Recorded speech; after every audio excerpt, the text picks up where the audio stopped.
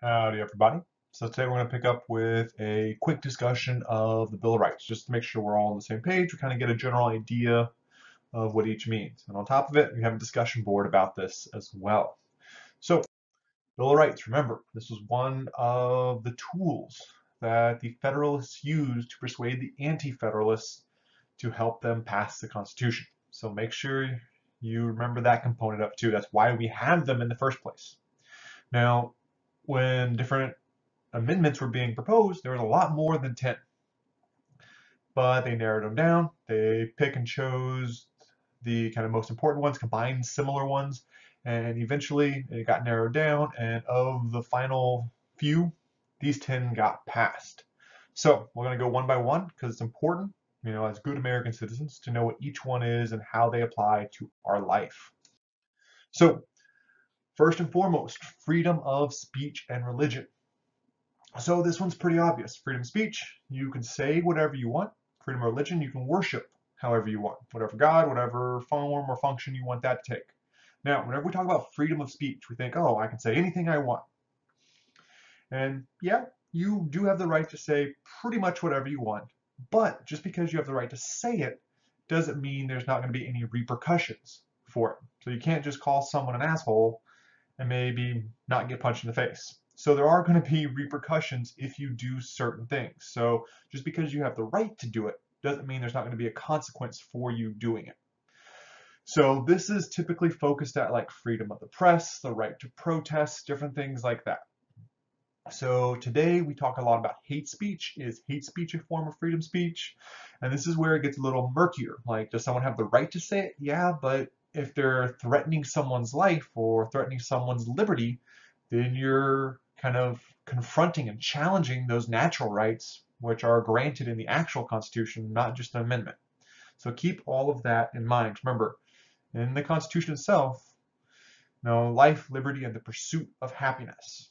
So that's kind of the goal of the nation, Declaration of Independence, Constitution. This is what these documents are trying to outline, is these aspirational goals for the nation. Right to bear arms. Now, we live in Texas. This is a very popular one. Now, we're going to go by this very carefully because many people in Texas and across the South and heck, across the whole nation think the right to bear arms means I can own as many damn guns as I please. And yeah, technically, you can own a gun. There's nothing, that's part of the right to bear arms. But when this was created, there was an interpretation at the time of why you needed that gun. Keep in mind, this was only a decade or two after the American Revolution, where they just had to fight and overthrow a tyrannical government. So if you actually read the text of the amendment, it says a well-regulated militia being necessary to the security of a free state, the right of people to keep and bear arms shall not be infringed. So they're saying you need the right to have guns to become part of a militia. Now the militia is so the militia of, the 1700s when this was created equates to the National Guard of today. So if you join the National Guard, that's basically our militia. So the intent of the time period was a little different than how we interpret it today. It's not that today's interpretation is wrong, it's just you got to understand the historical context. They were saying people need to be able to own guns, so whenever the time for the militia to go to war happens, they have guns to do so. It's not just so you can defend your individual liberty and defend, from home invaders and stuff like that. While those are all valid reasons, that's not the goal or wasn't the original goal of this text. So just keep that in mind. So whenever you're talking about this and debating people whether or not we should or should not have guns, all this kind of stuff, at the time it was an absolutely essential thing, but they were only 15, 20 years removed from having to fight a 7 or 8 year long war against the British. And many of those people having to use their own guns to do so. So just keep all that in mind. No quartering. So this is a direct reaction to the Quartering Act during the American Revolution. This is where they put soldiers in houses. So there shouldn't be ever a soldier housed in your own personal home. They can take other things like warehouses and turn those into housing for soldiers in times of war, but no one should ever be put in a house without the consent of the owner. So no unlawful search and seizure. This means if someone wants access, in particular cops want access to your house or your car or even your person, they have to have a warrant. Now, you do have the probable cause clause, which that's where it starts getting a little murky. They can claim, oh, I saw something, I saw a gun sticking out, or I saw, something shady happening. Maybe.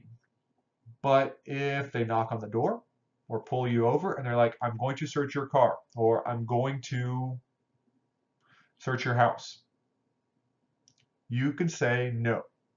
You can say, please show me the warrant you have to search my house. And on that warrant, it should very clearly state what they're looking for. So make sure you read the warrant.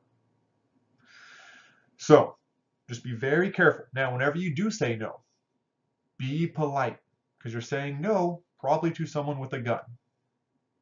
And as we've seen in recent history, depending on who you are, that could go very poorly.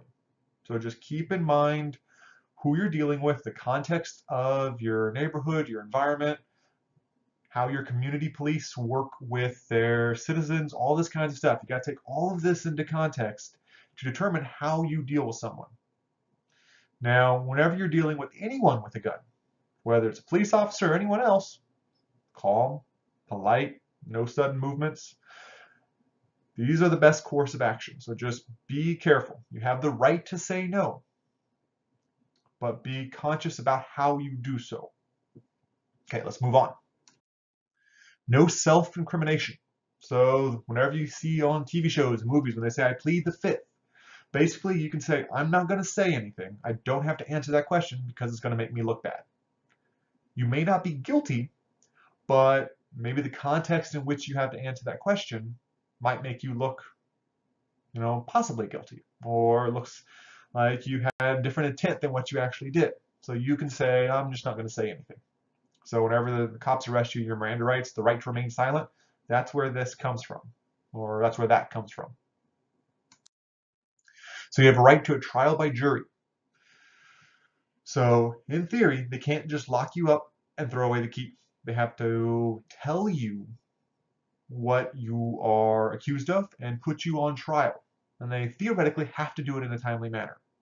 There are loopholes, people fall through the cracks all the time where they're arrested for a crime, they're told what it is, but their trial just keeps getting pushed further and further and further back. Our criminal justice system is fundamentally broken in some key ways. And we'll be talking about those this semester, and if you have me in the spring, we'll be talking about it a lot more next semester. So trial by jury in a federal court.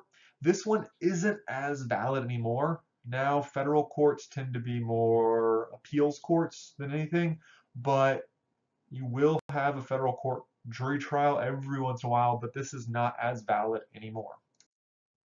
So no cruel or unusual punishment.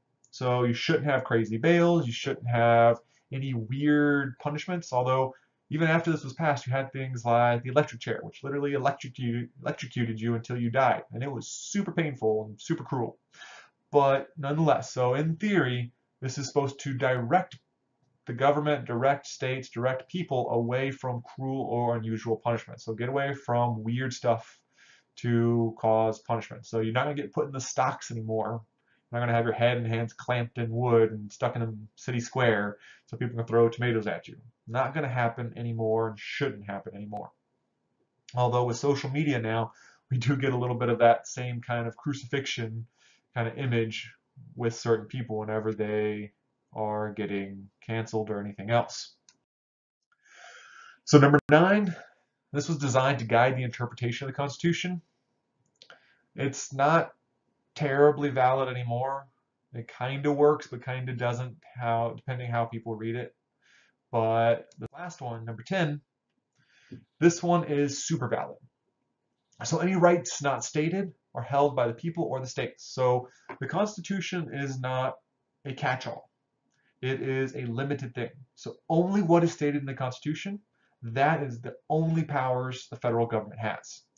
If it's not clearly and verbatim stated in the Constitution, then either the states have that power if they've claimed it, and if they haven't claimed it, all remaining power is with the people. So the people hold the bulk of the power. And this is where you get that social contract.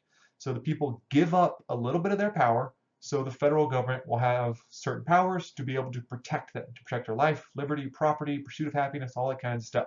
Same for the state. We give up a few of our powers. So this is why we get taxation, because the states, supply us with a police force and supply us with roads and different other infrastructure. So all these different things that the government provides, we're giving up a little bit of our power in exchange for certain protections or benefits. Now, if those benefits ever get out of whack, that's where in the Constitution it states we have the right to rebel, so we can challenge that. So that is the first 10 amendments, the Bill of Rights. So if you have questions on any of those, please feel free to let me know.